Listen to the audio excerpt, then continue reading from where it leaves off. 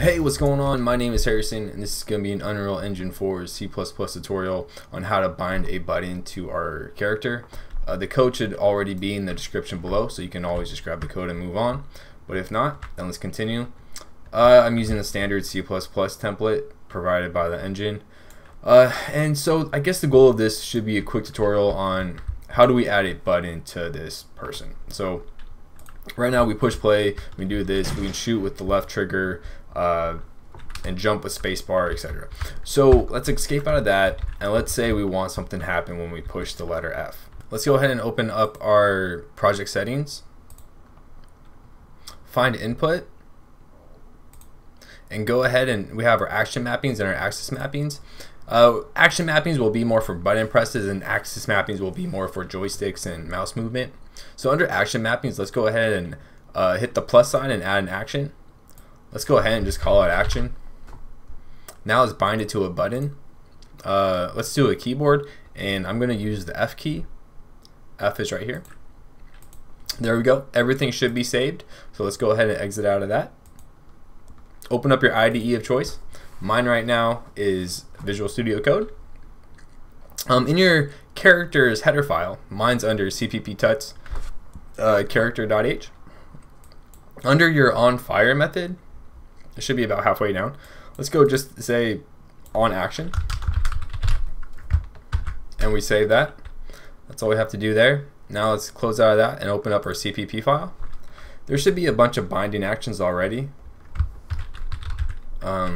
So you always bind your button presses in the setup player input component. So let's just go ahead and kind of copy one of these. So on fire, I guess we can just follow that blueprint.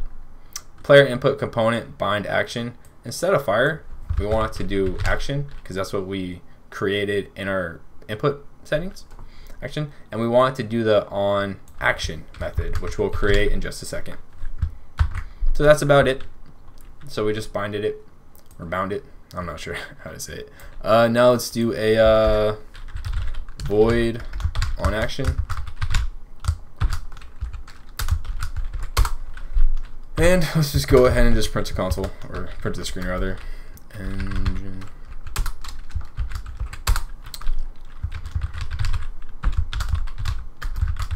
Add on screen debug message. And that's how it goes. I'm not sure what the parameters are. I gotta look them up. I always forget. On screen debug message.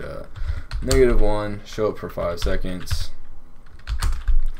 The color can be blue, why not? Actually, blue might be tough to see. Let's just make it green. Green's a good default color. And the text is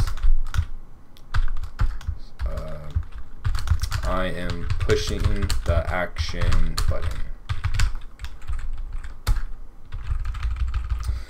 Semicolon, and I think that should be it. Let's compile and see what happens.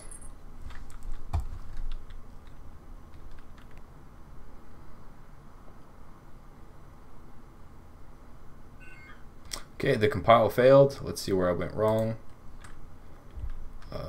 Protected voice.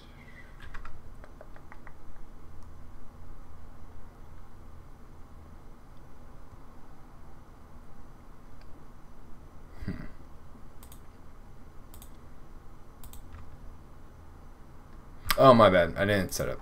Let's do a CPP tuts character : I think that should fix it. Let's check it out.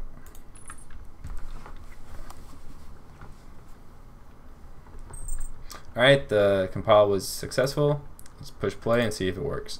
So now we're walking around the game world. Let's push F, and I get a print of the screen up top. So that was it for this video. Thank you so much for watching, and I will see you in the next one.